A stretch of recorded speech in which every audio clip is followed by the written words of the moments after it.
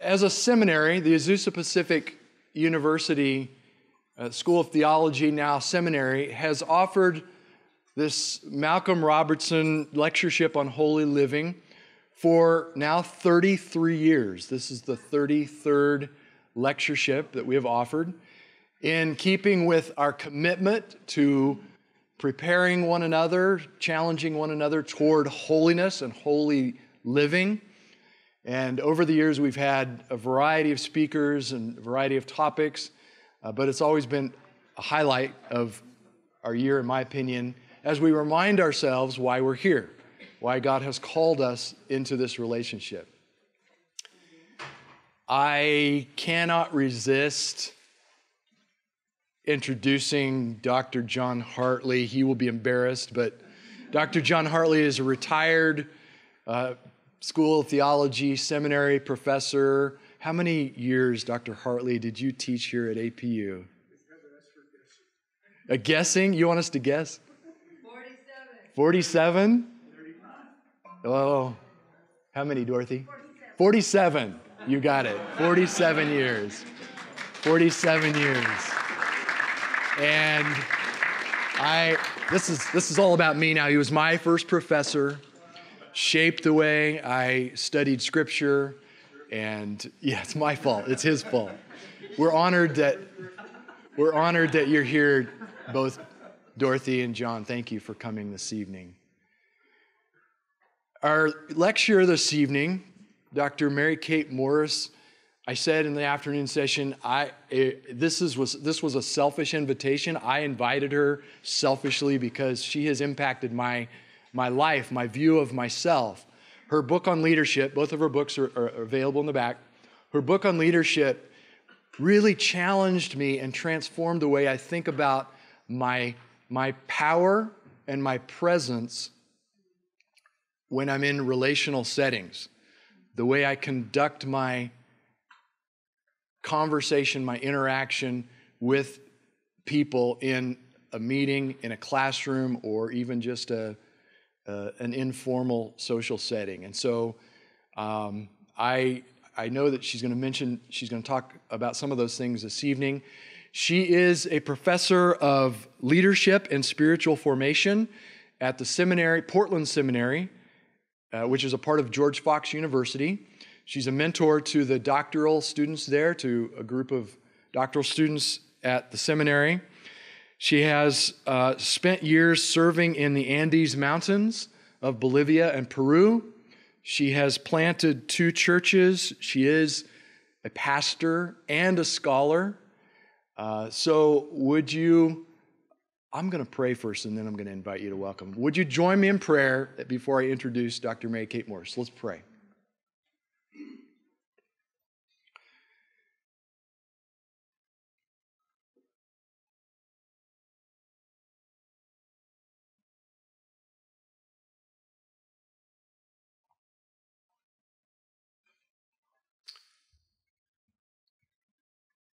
Our Savior, our Lord, our teacher, we gather in this room as your disciples, as your students, your learners, to sit at your feet. We invite you to teach us through this instrument, this vessel of grace, Mary Kate Morse. We thank you for her life. We thank you for her heart and her mind. We thank you for the way that she demonstrates the principles of the kingdom of God that we'll be discussing this evening. We pray that you would open our hearts and our minds and our lives to the message that you've laid on her heart. May we be different because of this time that we spend here.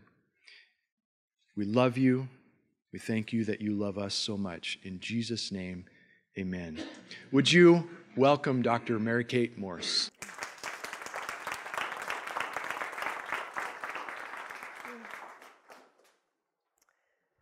Well, thank you very much, and how wonderful that you've come out in the evening around dinner time in the dark to see me. I'm very grateful. Looking forward to our time together. We had a really great time this morning and this afternoon, and so I'm looking forward to the conversation this evening. And Dr. Hartley, I just want to salute you for faithful service for 47 years. I'm proud of my 30, but I guess I'm just a kid, right? Yeah, thank you for being here. I'm honored. Yeah.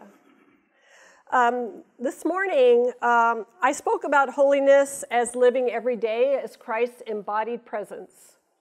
So I tried to make the case that we carry in our bodies the message of holy living, that it's not something we construct with our thoughts, that we figured out, or it's not something that we construct with our actions in particular, like we do certain things or don't do certain things, but it's the experience people have of us as representing the presence of Christ that says more about our holiness than anything else. So what I want to do tonight is unpack that a little bit, make it practical, break it down, tell you what it looks like, and then how do you steward that well, and how do you avoid using it poorly.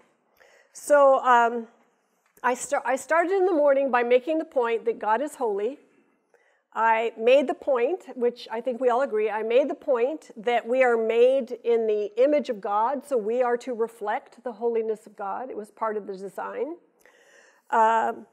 We were created to be in relationship with each other, to connect, and to have responsibilities, to have dominion over the earth and the creatures. But what happened in the fall is we desired to be as God. There was that little phrase that they desired to be as God. They wanted to know the difference between good and evil. So that perfect alignment of partnership and camaraderie was broken, so that then we created this shift where power became something about being over rather than being together. And what Jesus' death and resurrection did was restore the possibility for the original design of God. So this is not a fairy tale talk. This is a talk about how we actually, every day, in and out, from morning to night, might live a holy life. How we might do that. So holy living, therefore, is living as the embodiment of Christ's character and mission. But the lens that I want to use to do that, to sort of what does that look like for embodied power, is to look at the idea of power. Because this was the disruption, the original disruption was trying to be power over. Before I start, I want to tell you some stories. So, and I was in a conversation last week with a young leader. She's in France. And she had attended an international church planting conference, and there were 160 persons in attendance, and 6 of them were women, and she was one of them. She thought that this was a bit of a difficulty because, half the church is female, or sometimes a little bit more, and so perhaps we could evangelize faster if we had more women involved. So she went to the organizer and asked if she could, if this could become a concern for the group. It just so happened that she was also on the board of this organization that sponsored these conferences. She was the only woman on the board. So what the chair said is, well, we're meeting in a month. If you would come, and I'll give you 15 minutes on the agenda, and you can present your perspective on why this matters and what we might do about it, okay? So she's a young leader, so she was excited for the opportunity, but she also knew that several people on the board did not agree that women should be in those kinds of positions, like an evangelist. And so she very prayerfully and very carefully thought about what she was going to say, and she worked on it diligently for hours. She had people that knew her pray for her, so she had set this up. She wanted to have the right heart and the right spirit when she went to this meeting. So she went to the meeting. She was nervous. She was energized. She had a little group of people praying for her back in her town in France. And when she got there, she noticed that she wasn't on the agenda. So she thought, well, maybe it will come up. But then they started going through the meeting, and about halfway through the meeting, she says, well, I'm going to bring it up. So she asked the chair if, that she had come prepared to do this presentation. And the chair, before the chair could answer, another man interrupted and said, we don't have time for this, and let's just do better next time, and tried to move on. Well, she was disappointed, and the chair noticed that she was disappointed, so the chair said, well, go ahead, take a few minutes, just take a couple of minutes and make your point. So she tried to make her point, but she had only a couple minutes. She had prepared herself to do this in a certain way, and she was devastated that she had been dismissed like that. Now, this is a very small thing, a meeting. But in that meeting, the people that were in control of the meeting had not given her the place that she had been promised. So that's one story. Another story is about a man I'm going to call John. And John had worked for 14 years in a very large church as the junior high minister. And it was a really successful, very specialized ministry that he had developed for 14 years. He came to church one day and he found out that they had moved his entire department to the basement of the church. And they had put him under the head of the high school minister. Nobody had talked to him. Nobody had said anything to him about this. So in both of these situations, these were people that had not been consulted, had not been brought into the conversation, had not been given the dignity of having a perspective and a voice. So even though they might seem like little organizational matters, I suggest that something was going sideways in the way that they were embodying the power of Christ, in the way that they were representing the kingdom of God. Another story. Jill works in student services on a university, and one day 2 parents came in yelling and screaming at her in her office. She was in student services, and they were just out of control, yelling and screaming. Jill is black. The parents were white. The parents were upset because there was a Martin Luther King Jr. poster up for Martin Luther King Jr. Day. And this isn't the character of this particular university, but these parents were out of control. And they had showed up in another department on campus, but because they didn't know what to do with them, they sent them over to Jill because she was black and she could handle it.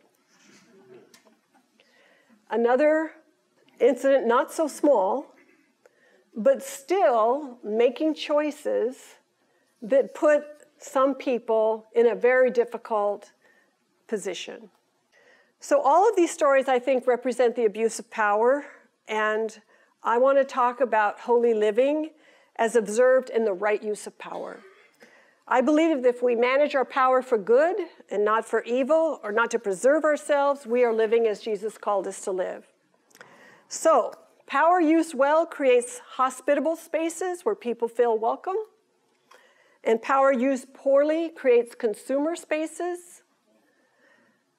And Jesus is going to be our model. So are you ready to go? So that was kind of little backdrop stories trying to prick your interest. So I want to talk about first some premises. And how do we live like Jesus? How do we use power rather than power over? How do we internalize what it looks like to be in that original design as much as possible, despite our frailties and brokenness and all that sort of thing? How do we go back to that place? So I want to talk about several premises. And the first one is that Jesus himself embodied servant leadership. Jesus came in the flesh. He didn't come as a myth or as some other kind of a figure. He came in the flesh. And Jesus was both a leader. He preached, he taught, he engaged the religious leaders of the time. But Jesus also washed feet. He also told parables about the Good Samaritan. So he was able to put these two things together. So when you think of a servant, you think of someone with no power, right? And when you think of a leader, you think of someone with power. Jesus put them together. And I think that's hard for us to understand. So we think if we're just a leader and we're just nice to people, we're a servant leader. Or if we pick up the trash or something, we're a servant leader. It's much more systemic than that. Or if we're a servant, then sometimes we give up times when we should be saying something and leading and being involved. Jesus put it together. And so Jesus is our model for this. This point I've already talked about, that we are created in the image of God, which means then that we can follow Jesus as our model. In our flesh, we can figure out how to put these two things together and live a holy life. The third premise is that there's no separation of mind and body. We don't have bodies, we are bodies. We don't have bodies, we are bodies. The adaptive unconscious is a term used to talk about how the body is constantly seeking for security and for meaning. It's constantly looking for safety and significance. Every time you come into a room, that's part of the stuff that's on your agenda. Do I fit here? Am I safe here? Do I matter here? So this is an embodied experience, not a decision-making experience. So what happens is then when you walk into a room, there's a social narrative that happens. People make snap judgments about a person's worth, their competence, aggressiveness, and likability within the first tenth of a second. And people rarely revise their first impressions. Let me tell you, give you some research that shows how this works. This is a piano competition, a classical piano competition.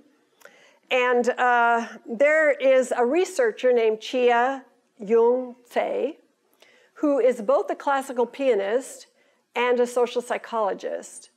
And she did an experiment with trying to understand how it is that people chose the winner of a piano competition. Now, this will all make sense in a minute. So what she did is she divided people into three groups. And these people all were musicians. So they understood music. They were either professional musicians or they were amateur, but they understood music. So she divided them into three groups. She showed them, their job was to pick the winner of a piano competition. That was their job. So one group got to watch a tape of the competition with them playing and with the sound. So they watched the full performance on a tape. Another group just heard the sound. Another group just saw the tape, no sound. So which one of those groups most accurately predicted the winner? The tape with no sound.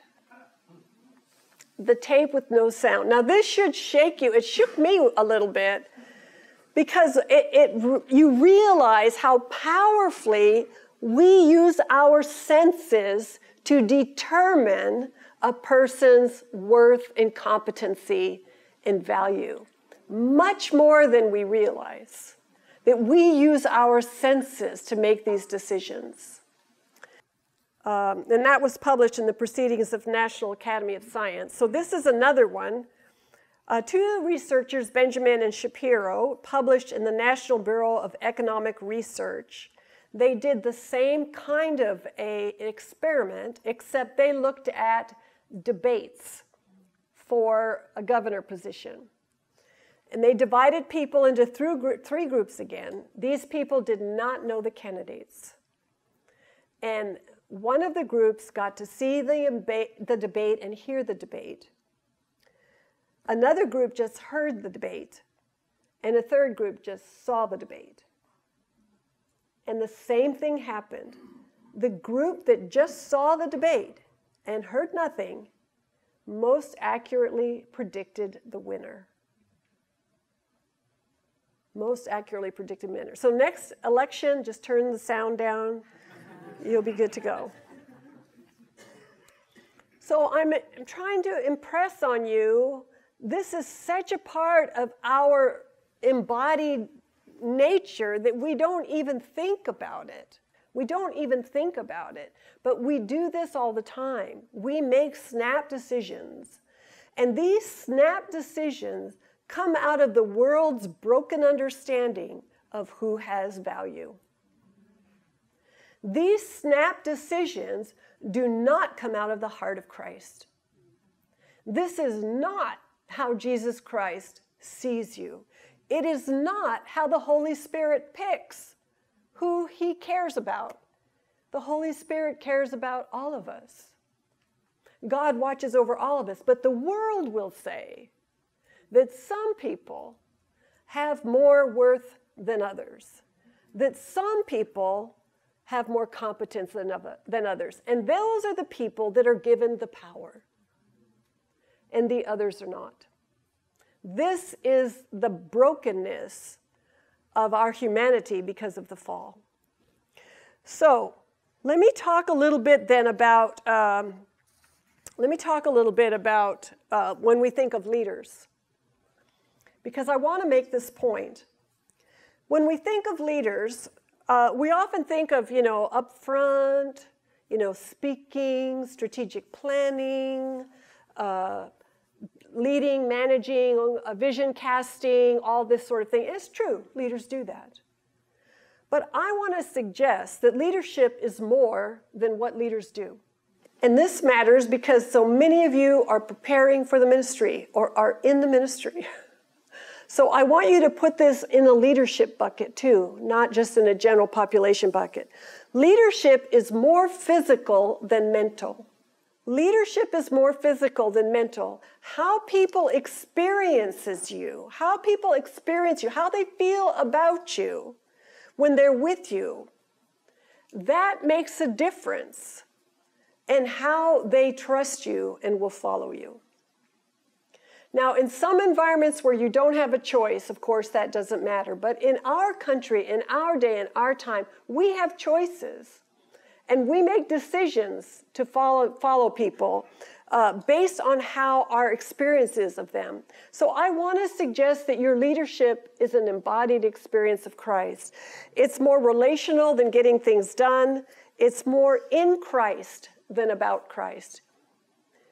You can know all things about the Bible and theology, all things in your head and in the libraries about Jesus. You can be the most amazing scholar on the planet. But if you don't have Jesus living inside of you, known and clear to you, then it's just words. It's not a life. Be the life of Jesus, not just the words of Jesus, even though words matter. So I want to say that. So leadership is actually then this relationship process in Christ for Christ's intended transformation purposes. So it's a relationship process. The other point I want to make, so we're breaking down servant leadership, because that's what Jesus was. The other point I want to make is that when we think of serving, we often think of it as, helping out, doing something good for people, a soup kitchen, or picking up trash, or building a place, and all of that is really good, but it's much more than that. Serving is getting to good. not just doing good. Serving is getting to good, not just doing good. Man, if we were in a classroom, we would be so talking this whole lecture, back and forth, back and forth. What does that mean to you, getting to good? See, I can't help it. When you get to good, you have to talk with each other. You can't just say, oh, they need this, and go do it. Getting to good is giving others the dignity and the value of having their voice and perspective paid attention to. And again, this is an embodied experience. So when we think of power, this is what we're going to really focus on now. So I gave you a little free stuff because you're in seminary. We have a love-hate relationship with power. Now, some of you that were here this morning heard some of this, and I'm going to be breaking it down even further. We have a love-hate relationship with power, but power is essential for life and significance. If you are powerless, then you will either draw into yourself. They think a lot of depression and these sorts of things are caused by just the feelings of powerlessness that people have over their life, or you will act out, one or the other. Rollo May did a lot of research around this, this understanding of power and innocence. Power is also morally neutral. It can be used for good or for evil. And power is simply the ability to cause or prevent change. We were designed to have it. It was put in our bodies to have it. So the other interesting thing about it is that it's interpersonal and emotional. We constitute it with each other. It's not something that you get in a package. It doesn't come in a box, like here's power, go for it. We give it to each other. This is very important because when you walk into a room, we make a decision about a person's worth and competence. And when you walk into a room, the group will automatically constitute who has more power than others. Again, from a world's perspective. They will automatically do that. So it's socially constructed, body to bodies. We read bodies. We look at these guys, not too friendly, maybe a little arrogant. We look at these people. Do you see the difference? Just warm, open. Would you like to talk with these people? Yes, you would. So, what I would like to do is tell you a story of Jesus in using his power, and then I want to break it down. This story is found in Luke, the 7th chapter, verses 36 through 50. This is the story of the sinner woman in Simon's house. And when we look at the story, we are just going to be looking at particularly focusing on the bodies and the bodied experience. We have Simon who invited Jesus in and other Pharisees. We have Jesus, we have the sinner woman, and we also have a crowd. So one of the Pharisees asked Jesus to eat with him, and he went into the Pharisee's house and took his place at the table. And a woman in the city who was a sinner was also there. So that's the first two verses. So Jesus was invited to have dinner with the Pharisees. So this is, usually they're called a Haborim club. They would get together and they would discuss the law, and a guest rabbi in town, they'd bring him in. They'd sit around together at the table and discuss things going on. And so Jesus was invited in as a guest. Social occasions in this environment were open to the public. It's not like our social occasions. If we invite someone to our house, no one comes in but who we invited. In these occasions, the house is open and people can come in and sit around the edges of the house, of the room, and watch the conversation. And then Jesus and the other rabbis and the Pharisees there would be having dinner and talking, and when they're finished, everyone else would be fed. That's how it worked. That's why the woman was in the room. Otherwise, it wouldn't have been possible for a sinner woman to go into a Pharisee's home. But she was in the room because she had learned that Jesus was eating in a Pharisee's house, and she had brought an alabaster jar of ointment. So she came into the room prepared to anoint Jesus during the rituals, the opening rituals of the dinner. She came in, and in the story, she stood behind him at his feet.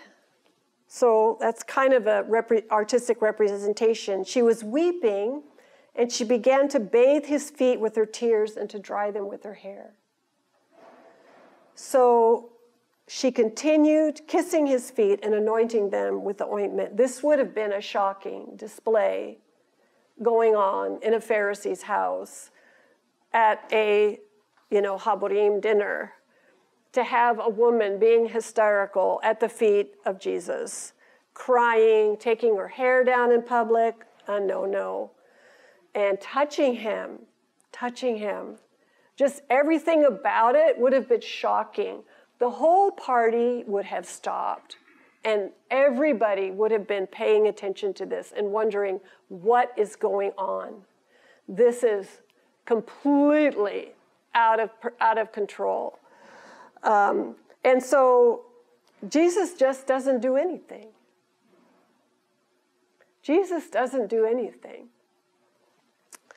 Now, when the Pharisee who had invited him saw it, he said to himself, which means he kind of aside said out loud, if this man were a prophet, he would have known who and what kind of woman this is who is touching him, that she is a sinner. And the construction is used to suggest that he's already made a decision that he's not a prophet. Jesus is not a prophet. We don't even have to talk. It's over. No debate. The woman is touching him. He's not saying or doing anything. He should be pushing her away. He doesn't. So Simon says, okay, not a prophet. Check. We're done with that. And the word that he uses for touching him is the same word for fondling. It's like a sexual word. So he was disgusted, in a sense, about what was going on and in his house to Jesus.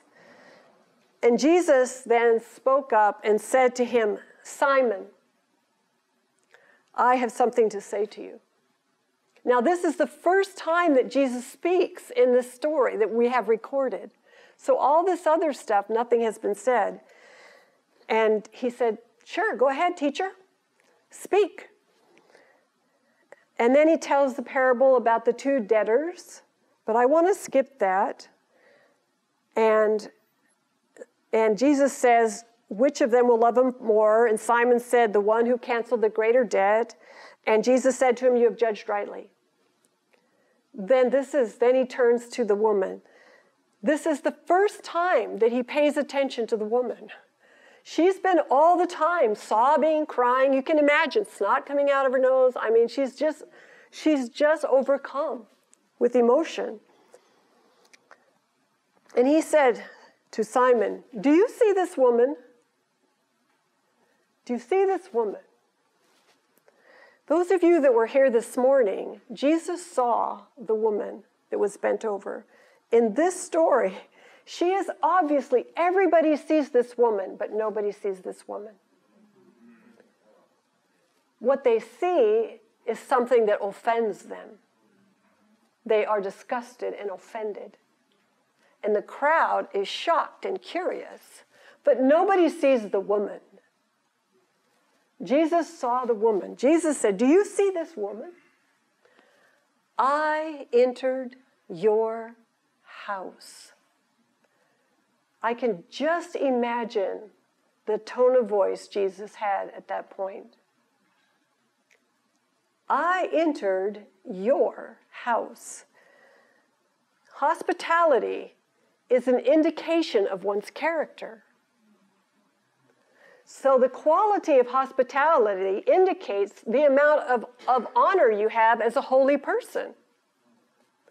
So Simon should have been showing off his holiness. But we shall see that he did not. It was too confusing. He said, I entered your house. You gave me no water for my feet.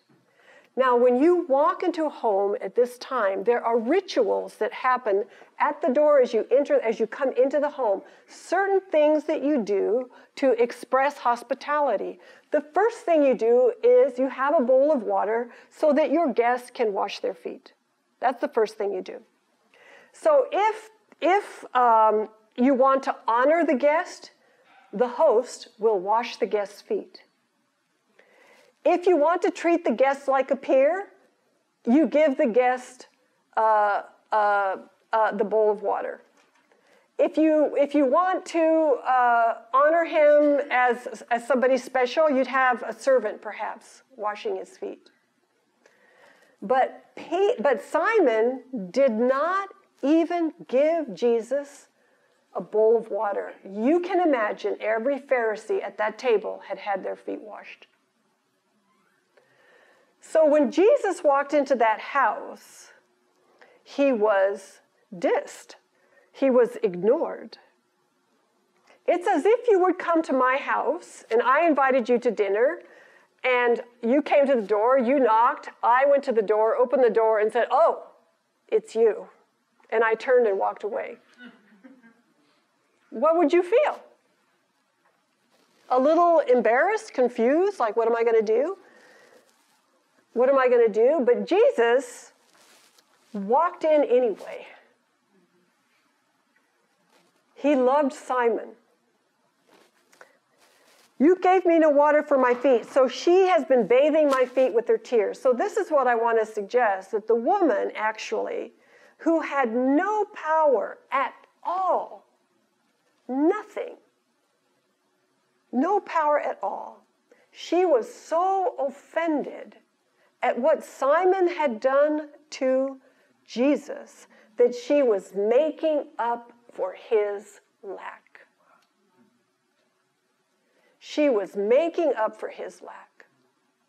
She had no water, but she had her tears.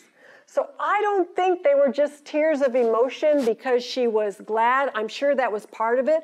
I think she was angry that this beautiful, amazing man who had said something somewhere to give her hope was being treated like this inside a Pharisee's house.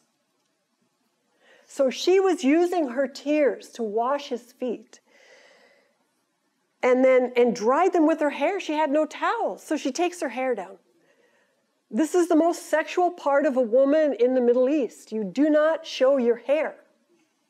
And so for her to take it down in public, she did not care. She was going to do the right thing, no matter what it looked like for her. So she is drying his feet with her hair. He also said, Simon, you gave me no kiss. You gave me no kiss, which is also the second ritual. They wash the feet, then you kiss the cheek if it's a peer. You kiss the hand to show respect. You kiss the feet after you wash them if you really want to say, this is my Lord. Simon couldn't figure it out. He had his buddies around the table.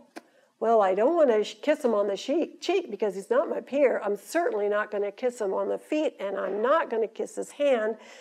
I just won't kiss him. Everybody saw this. She saw, everybody's around. They saw how Jesus was treated when he walked into that room. But that woman, she's kissing his feet, showing her great love for this amazing man. And then she said, you did not anoint my head with oil, so, which is the last part of the ritual, was anointing. And again, the same thing, whether you give him the oil or you do it yourself or whatever. But she has anointed my feet with ointment. Therefore, I tell you, her sins, which were many, have been forgiven. Hence, she has shown great love. But the one to whom little is forgiven loves little. So if we look at this this is just a little dinner. It's preserved in Scripture. It's preserved in Scripture, I think, not only to teach us something about how Jesus handles hostile environments, but also to remember this woman, this sinner woman who had no power, used her body, used what she had to make up for Simon's offense. For Simon's offense. And Simon, who had all the power, male, religious leader, wealthy, he had all the power. He couldn't bend himself enough to even do the basics, to show goodness and kindness in the house. Jesus stayed because he still cared about Simon. So we could talk a long time. We could unpack what this means about how we embody holy living. What do we do when we have no power? We do the right thing. We do the right thing. We don't just say, well, I don't have any power, so I can't, what can I do? You know, somebody else should be doing something. You do the right thing.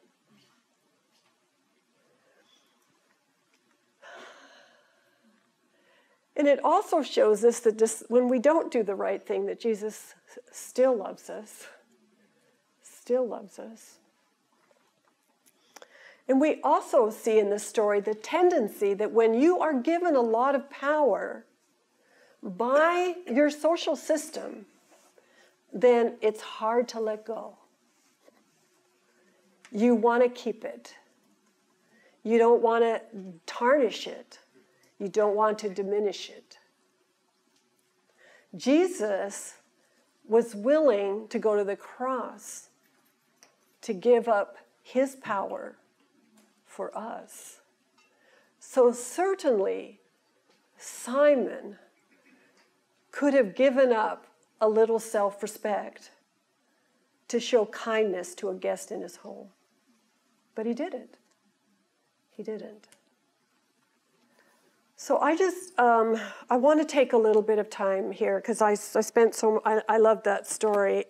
And I want to talk a little bit about what the world does with power.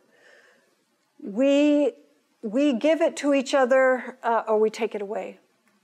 So we're going to play a little game. Okay, I brought dynamite. It's not real. Dynamite is from the Greek word dunamis, which means to be able to, and it's often translated as power. So God gave us the ability, every single person, when we were created in the image of God, we're given the ability, you're given power.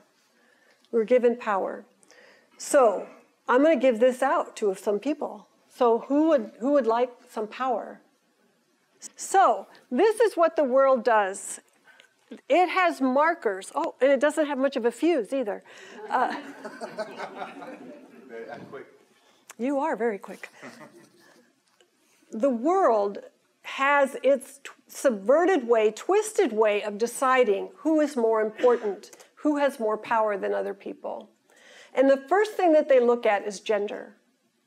So males usually get more power than females, just automatically. So, I'm sorry. no, just sit, yeah, just stay there. No, I'm taking, you're not giving.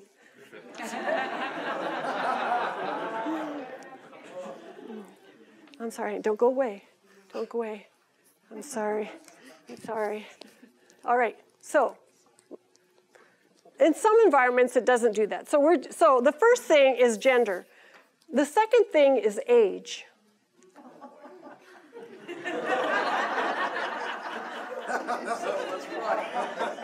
Older men and younger women.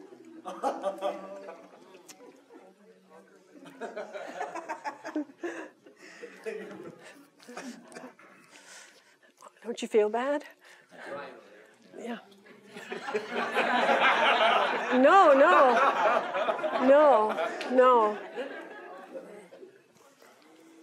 The next thing is ethnicity. So if you're in a dominant culture, like this country is basically a white country, right? And so in environments, usually the white person has more privilege. But whichever environment you're in, whichever is the dominant culture, the non-dominant one is less trusted in that environment. So. Gotta get mine up. I just want you to see what is happening, what we do. We do this in social settings. We do this. So I'll take one away. The other is emotion. So people that are open and warm and happy, they get more.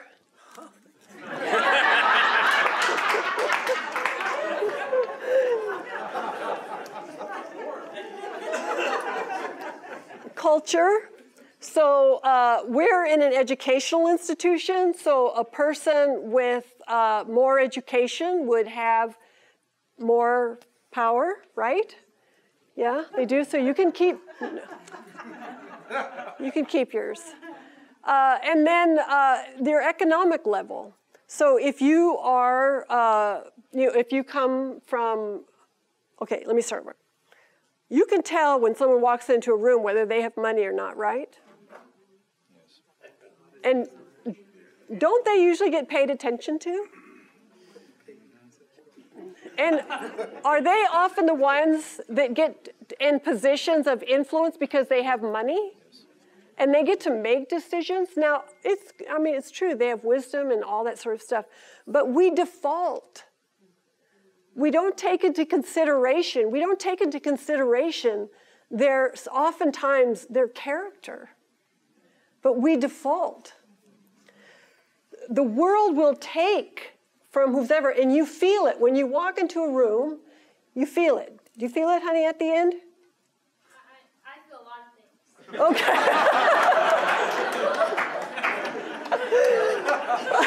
I love it. But when you walk into a room, you can tell when you enter it whether people are taking you seriously or not, or notice you or not, or are afraid of you or not, or suspicious, or what. I mean, you feel it in your body. And when we do that to each other, when we ignore or overlook someone for any of those reasons, we are using our power poorly. So, if you have a lot of power, what do you think your job is? If the world has given you a lot, what is your responsibility? You got it, guy.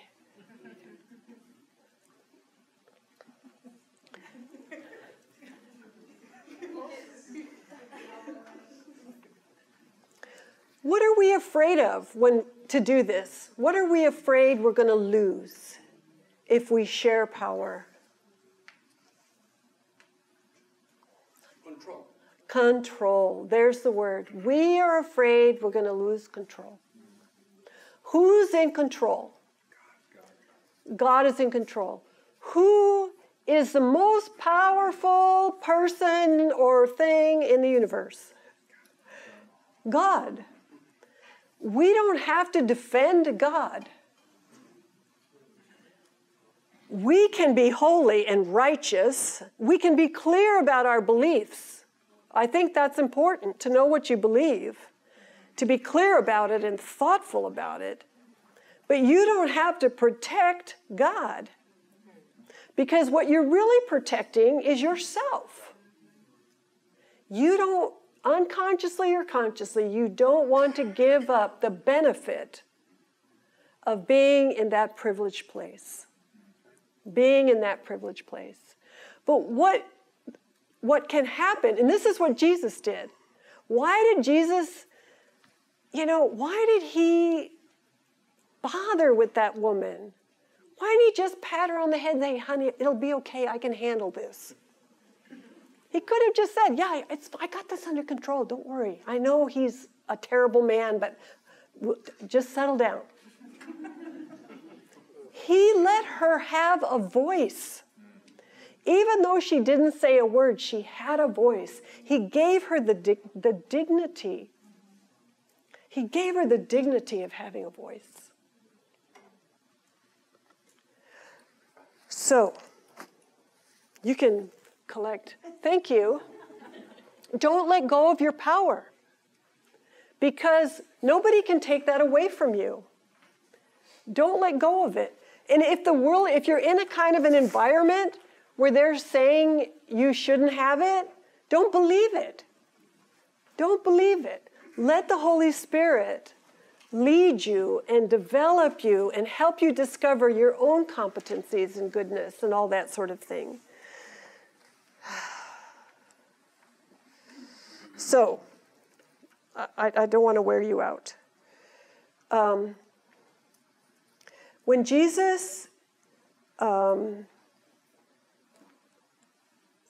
went about doing good, he saw people. He talked to people that nobody else bothered with. And part of our responsibility to live holy lives is to have that same generous, hospitable, open approach to people that God brings along our paths. That same generous, I have the time for you, or I want to hear what you have to say, to take away, like those first stories, to take away the dignity of that person, that young French woman, her ability to share what she needed to share by just dismissing it, that was an abuse of power. By telling that faithful servant who had been leading for 14 years that he was being downsized without him even being a part of the conversation, that's using power poorly. By imagining that you know what someone's going to feel or think or do because of their color, that's a horrible abuse of power. So, when we think about it for ourselves, I would like to give you an imagination for seeing yourself as a banquet table of a living God, and not as someone who has to protect and hold on to what lots or little they perceive they might have. Because God gave you everything that you need to live a full, productive, mission-centered life, and the world can't take that away from you. So, amen.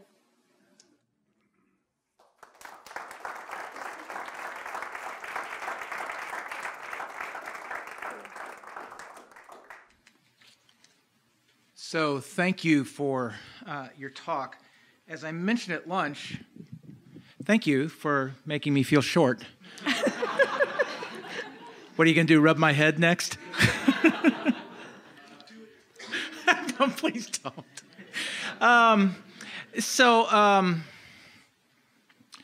As I mentioned at lunch, there are several of us actually in this room that are working on a project having to do with lament.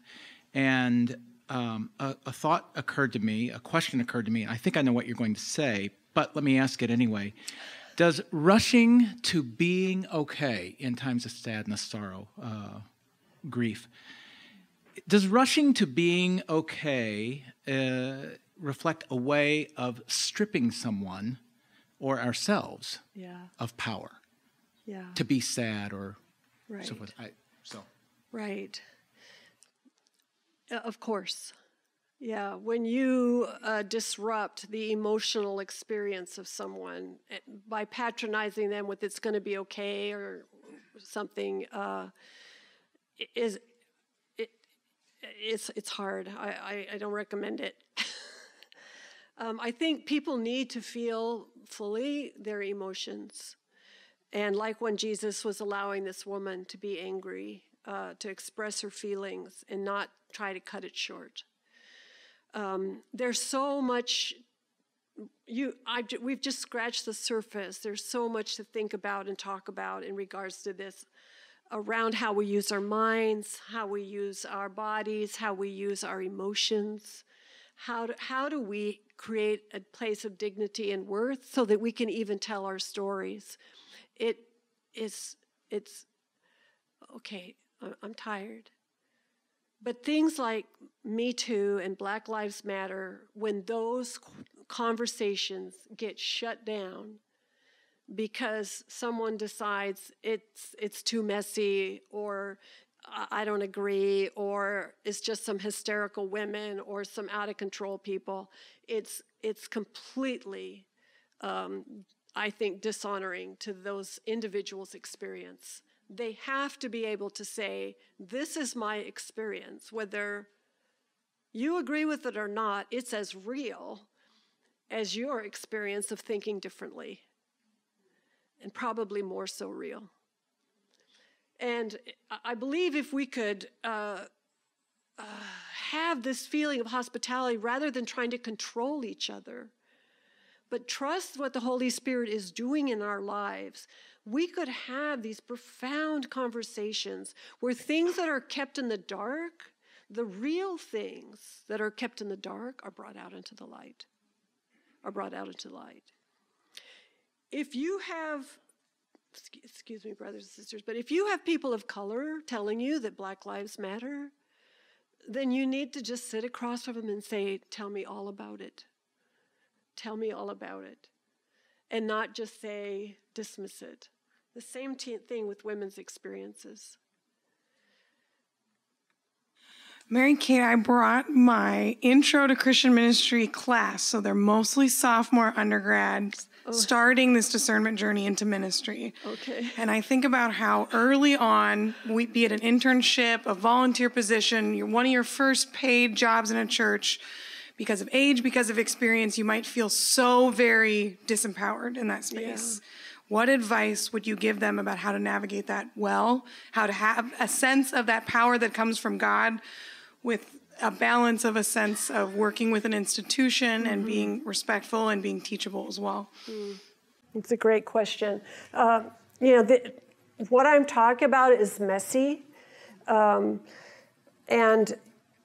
it takes a lot of courage and thoughtfulness to know how to navigate some of the situations in which we find ourselves, especially if you're trying to figure it out in a new environment. It's really difficult. I unpack it more in my book, so I'm not, I'm just saying, I'll do a little bit right here. But the first place to start is to make sure that you are creating enough space for you and God to connect, that you have a robust spiritual life. And I don't mean just ticking off your devotions, like I prayed, read my Bible, that sort of thing. I mean really just trying to be with Jesus, spending time with Jesus, talking to Jesus about whatever it is. You have to go in for your first day on the job. Jesus, I'm nervous. I don't know what to do. Last time I was there, they didn't hardly pay any attention to me. And so you have these conversations where you're able to be with God and you're able to connect with God, because that's the first place. When you have God with you, then it's a lot easier to go in and handle the confusion of these environments where you're not always treated well. That's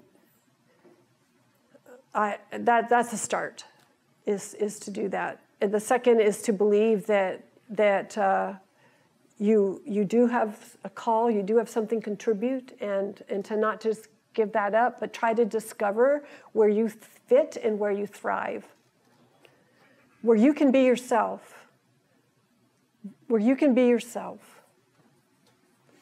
Hi, this is from Living My Life, and I observe that people hold on to power oftentimes because they feel insecure about their worth.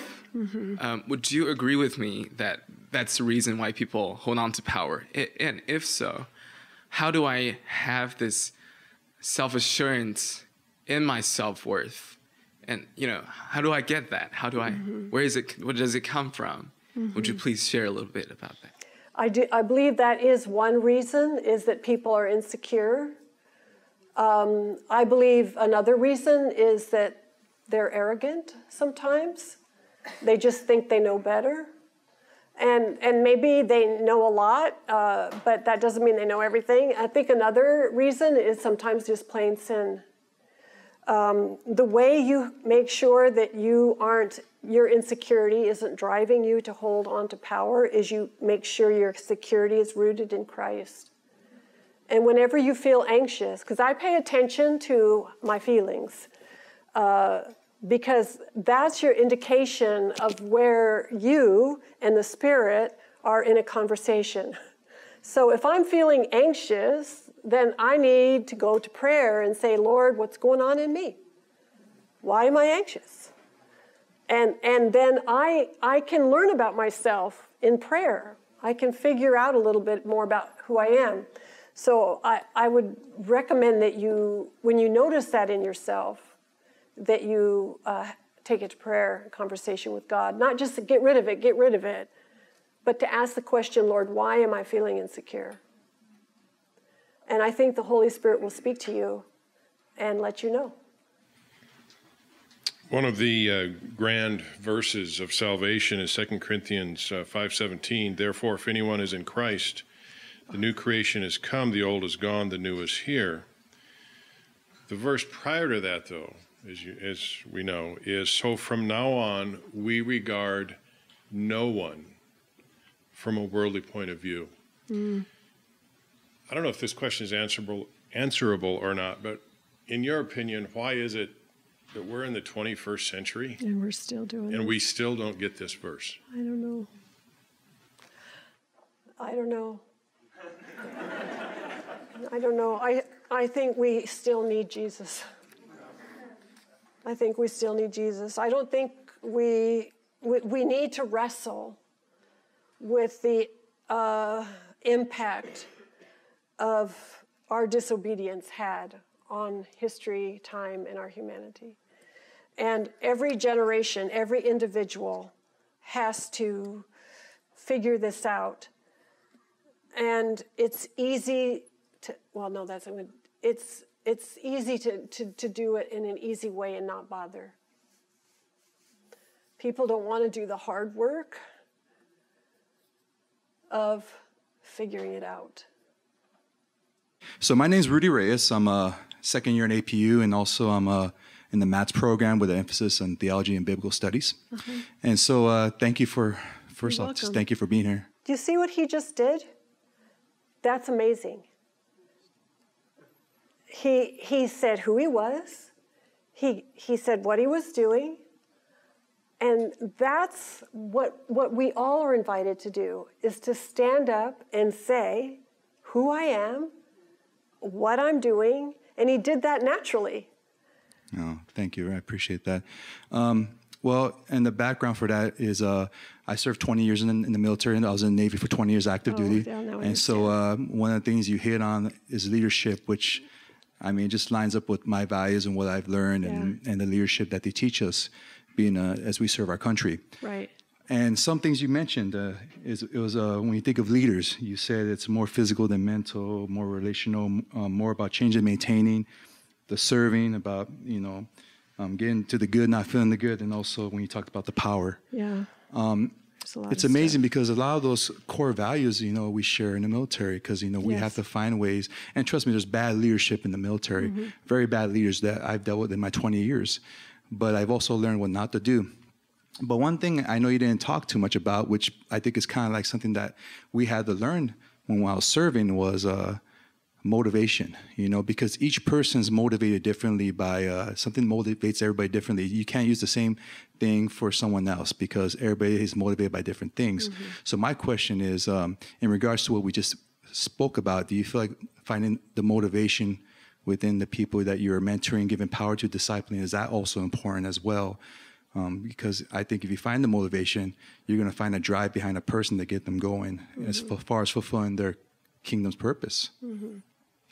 Yeah, that's a good point. There's a lot of elements to leadership. What I gave you was some descriptors and a definition.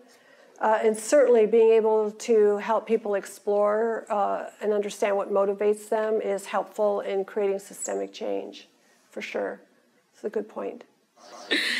I just want to tell you thank you so much for sharing your wisdom and insight. I was here this afternoon, and I've thoroughly enjoyed you. So that's not going to come natural for me to say that my name is Lynn Scott Ghosted, and I am a student at MDiv. But I'm also a lieutenant junior grade in the United States Navy Chaplain Candidate as a program member. Fabulous. And so one of the things after 2 weeks of being around, so I would be, instead of having 3 strikes, being a triple threat, I have 3 strikes against me. Mm-hmm. I'm a young Black woman in a male-dominated field. That's right. And I experienced a lot of this going on. Mm-hmm. And so my question that I would pose to you would be, in the story with the woman who decided to take an unspoken power that she had to step forward and wash his feet, anoint him. If in the instance that for today, Simon had have told her to get up and cease her action of what she was doing, knowing that she had within her the Spirit, the power of the Holy Spirit to cause her, to allow her to do that, how would you respond to that? If in today's environment Simon had tried to disrupt it and get her out, well, how would I have responded to that, or how would... Okay, let me go back to what I think you're talking about. You're in a military environment, so there are very particular procedures and rules for how things are done, when they're done, and who gets to say what, the line of authority, and it cannot be broken because it's a military environment, and trying to discipline people so that they'll be ready to do whatever they need to do in an emergency. In that kind of environment, when you see something that's not right and going wrong, then I think that you need to talk to a chaplain or talk to another officer who can be involved. What would Jesus have done? I think Jesus would have told Simon to leave her alone in that environment. But that was kind of in a family home environment. So I didn't know if that exactly answered your question or not. You can push on it a little bit. Your response being the woman being told. So in the position that I'm in, there is an unspoken power that I have as a chaplain to do those things that you say. Yeah. But what I've come against are people who are under me, who undermined the authority that's been given. Oh, I'm so sorry. So then how then do you push back from that? I'm so sorry. Oh, no worries. God's got it, right? No, it's okay. But thank you. But how then do you respond to that as the woman who was being told no, knowing that you have the power to do it? So if people are undermining your authority that are under you, I would take a tough stand. Don't repeat me because I'm tired. But what I found, because when I was doing pastoring and church planning and stuff, sometimes I'd have something similar happen, but I would document the incident as much as possible, what happened, and then I would sit down with the person and just talk about the facts. I wouldn't try to talk about why they did it or what they did. I said, this is what happened. This isn't going to happen. This isn't how we do it in the military or whatever. And I would do that. And I'm Rob, and I'm on the faculty in the seminary. So you talked about power as you get power because people give it to you. It's socially constructed, yeah. Socially constructed. And then in your exercise up here, I thought it was nice. It was your point about if you have power, you need to redistribute it. Yeah. But I have a question, and tell me if I'm just pushing the exercise, the analogy too far. Yeah. But you could take that exercise to say that communities of color don't have any power unless those in the dominant culture give it to them. And I don't think that's where I'm guessing that's not what you do. But if we took that analogy, we could look at it that way. And I wonder how you could, if you might talk to that. How do communities that have historically experienced oppression, how do they get power? Isn't there some sort of power incipient in them? Well, of course. I didn't talk here about personal power. I just, like I did in the afternoon. So there's a difference between personal power and social power. But I tell you what I do. I read, I make it a point to primarily read people of color books. So I make it a point to give my time in mentoring to people of color. I make a point to give access to people of color because I'm as a white woman in the academy, I have a little more privilege, and the younger scholars and people coming up, I can do things. So I don't give up my place in the sense that I'm still got a job and I'm teaching. And so there's a difference between power and authority too. So I don't give up my place, but I give access.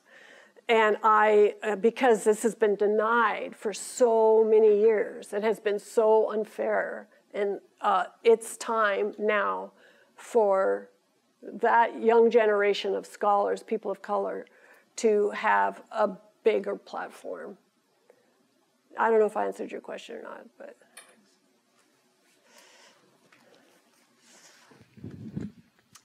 Let's thank Dr. Morse. One more.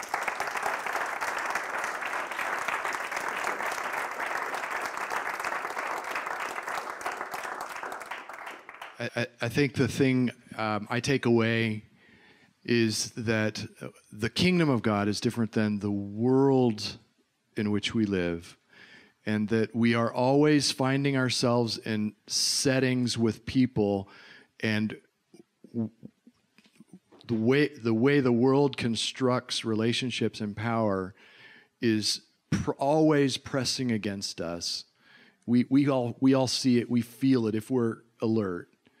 And so what we are called to as Christ followers is to say, what do I do to change that so that it reflects the kingdom of God rather than the world's construction of power?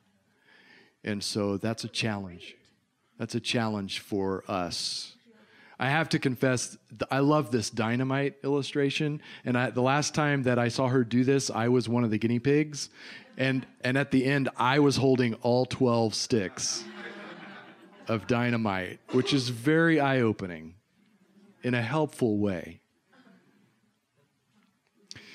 So let us pray, and then you are free to go visit the book table, visit with Mary Kate, although she's tired and she does have another appointment tonight.